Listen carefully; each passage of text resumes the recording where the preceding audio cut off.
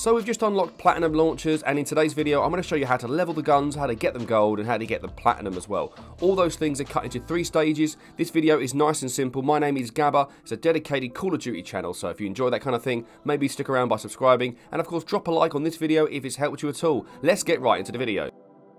So here are the launchers looking sexy and platinum, but of course enough showing off. Let's show you guys how to actually level the weapons, get them gold, and get them platinum. This video is split into 3, so use the timestamps in the description if you wish to skip around, but let's start off with the leveling of the weapons. So on screen you're going to see the 4 launchers for themselves. Each of them have a different method in which to level the weapon up as quick as you can.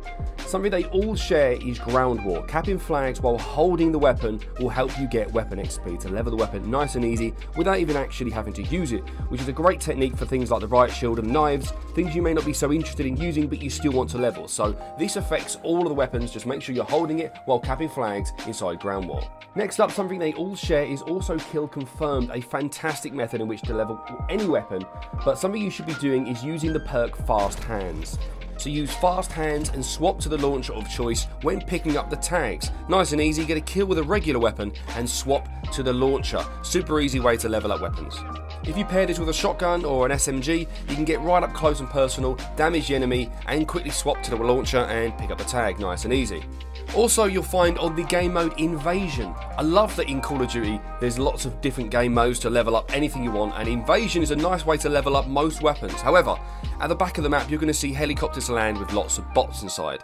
Aim your launcher at these. These are really potent. You can get lots and lots of kills from these. If you're fortunate, you might even hit one of the bots sitting on the outside of the helicopter. They can get you lots of XP because of the splash damage. But otherwise, just smash the helicopter. Nice and easy. They regularly land. There's 2 on the map at any time, and they land 45 seconds apart. This works for all of the launchers. Here's a super broken method in which to level just the Pila. The Pila arrives inside the cooperative game mode called Denied Area. If you were to be the medic and revive your teammate as he goes out of bounds and then out of bounds again and again and again while holding this Pila, which is located inside this munitions area, inside the Denied Area. Go there, revive your teammate multiple times, you'll be reviving, and you end up leveling that particular weapon. It's also super useful to level up other weapons you may be holding, like the shotguns or the pistol or the EBR, but the Pila is located just here.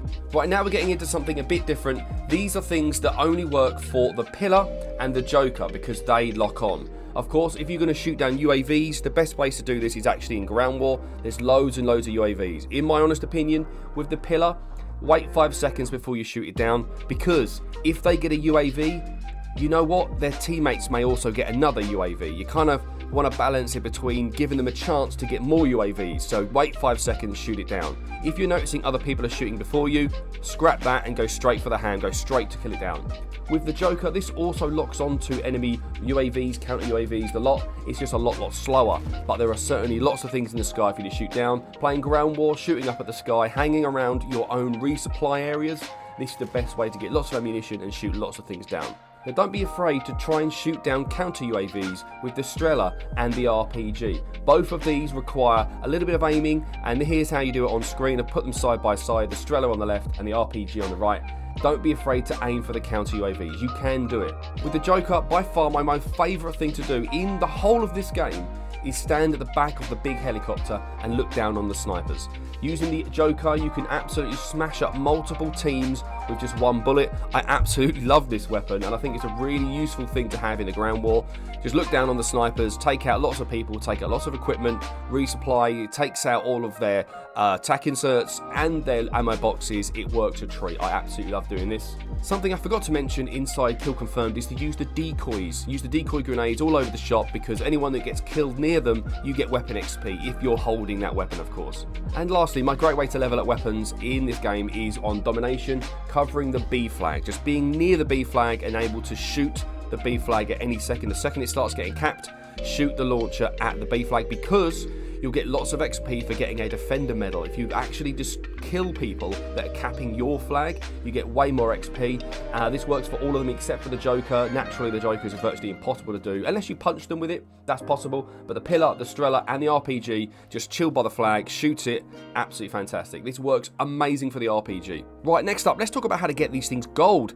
There are 2 challenges you need to worry about. There's 40 kills, and then there's 2 kills without dying 5 times. For some reason, the JOKR requires 2 kills without dying 10 times. I'm not sure why they decided to change it and split it up, but it is what it is.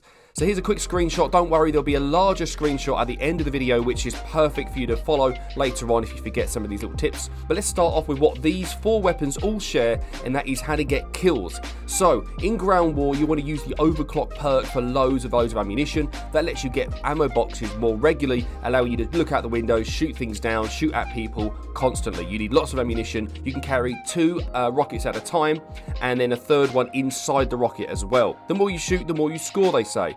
This is not really possible inside regular 6v6, but in ground war and in invasion, you get lots of kills inside there. I would avoid invasion, however, due to the bots. The bots do not count as kills towards getting gold weapons. They do, however, count as XP, but they don't count towards these gold challenges. So on my advice, would play ground war for each of the launchers.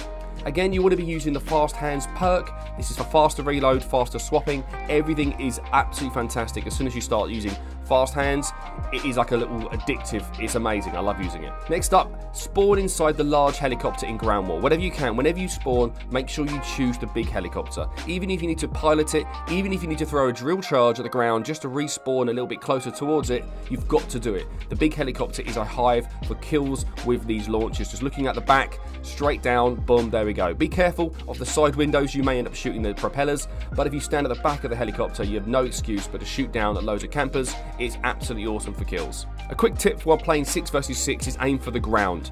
You've got to hit walls and grounds very, very close to people. The Pila is really forgiving, as is the RPG, but the Strela, you pretty much need to hit them. You don't actually have to. The splash damage is tiny, but the kill radius is even smaller. So you just aim for the floor or aim for the flag that they're capping. You'll take them out with no problem. During my testing, I decided to try using the inflatable decoy as kind of something to put people off. It did work a little bit. It's a bit of fun, but I wouldn't say it's better than using an ammo box. But if you've got full ammo, why not try putting an inflatable in the corner, let someone run into the room, and then you just destroy them, giving you a chance to aim down sight. The problem with the launches is how slow they ADS, giving you no chance to quickly react. But if they run into a room and see an inflatable decoy, boom, away you go. This works for the Pila, the Strela, and the RPG, just not for the JOKR. Another thing these 3 launchers share is playing domination. Hide near your own flags. This is a horrible strategy, but it works. It just works. If you're hanging around by your own flag, wait for someone to cap it, look outside, boom, shoot. There we go. Use the overclock perk for more ammunition boxes. You need as much ammunition as you can. Just shoot down at your own flag. It's pretty much just waiting around and being patient. Somebody will come and cap your B flag eventually. Here's some tips for the JOKR. The best map to play is Ground War Tarok. I think it's called Tarak. You want to be aiming out the back of the helicopter once again, aiming down on the C flag. There's always people here. You do not want to cap it. You basically want people to spawn on it, and you keep shooting it and shooting it. It is fantastic. Every time you run out of ammunition, dive out the window, respawn, and do it again. It's really, really easy. Another area is this little dome on the right-hand side, or left, depending where you're spawning. There's always players over there. There's lots of snipers that think they're really good. Just aim over there as well. You get lots and lots of double kills, in fact, in this area. So make sure you're aiming in those directions. The JOKR this is the best map for the JOKR. By a long shot is this Tarok map on Ground War. I love it. And to finish off the weapons is to get them platinum. And these challenges are very situational.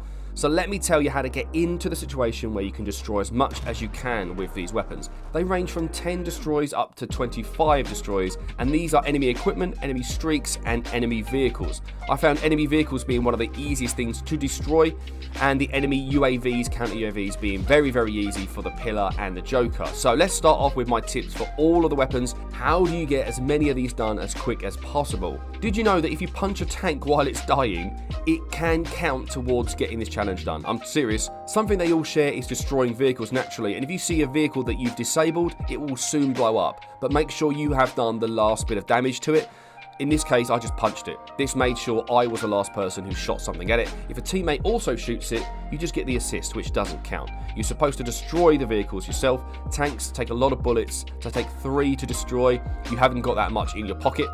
So shoot it twice, 3 times, whatever, and then punch it to ensure you are the last person to deal the damage with that weapon. 6 versus 6 playing headquarters or domination with the spotter perk is really easy. It's easy pickings. You run around the map and you're going to see things to destroy. You can punch them and it still counts, of course, and this works really well with the JOKR. Even the JOKR can punch a trophy system, for example. Really easy. Just give it a smack and you're done. So all 4 of the launchers can destroy counter UAVs.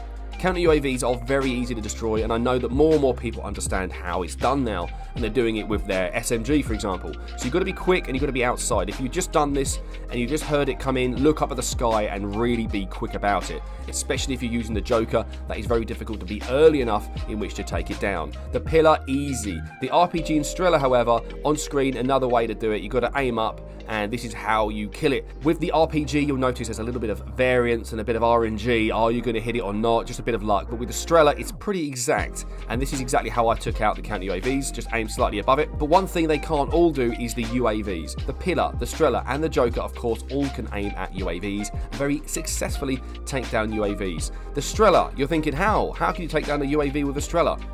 Here you go. The Strela requires 25, don't forget, so don't be afraid to respawn, look up at the sky, and take a pop at it. Here's how I did it. I'll tell you in slow motion. Just roughly aim. You see the line? You don't want to have the UAV inside that line on the left here. That's what I'm talking about. Aim slightly above it. You see there's lots of bullet drop with the Strela. But when it comes to the RPG, don't even bother aiming for UAVs. Literally don't. Just save your ammunition. But of course, with the spotter perk, my most successful way to destroy pieces of equipment was actually flying very low with a helicopter, trying to find enemies. If you find a whole pile of enemies inside ground war, you will know that one of them at least will be putting down pieces of equipment. Just jump out of the helicopter onto the roof looking down, and eventually you will discover pieces of equipment. Once you get close enough to an enemy flag, of course, just wait around and look down. You are going to be on their roof looking down and seeing pieces of equipment go down. You're going to see enemies place down trophy systems, place down ammunition boxes, even tac inserts. Those types of things are going to be thrown down on an enemy flag. So why not land there, wait there, and you will see it happen. This is the fastest way I had things done, and this works for all of the equipment. As long as you can get close enough to punch it, that counts. So there are my tips. My name's Gabba. Make sure you subscribe to the channel and drop a like if something's helped you. Please comment down below the word launcher, and I'll be sure to reply. I reply to every single comment on every single video. So take a screenshot. I hope this video really helps you out. You take it easy. Share with a friend if it has. Take it easy.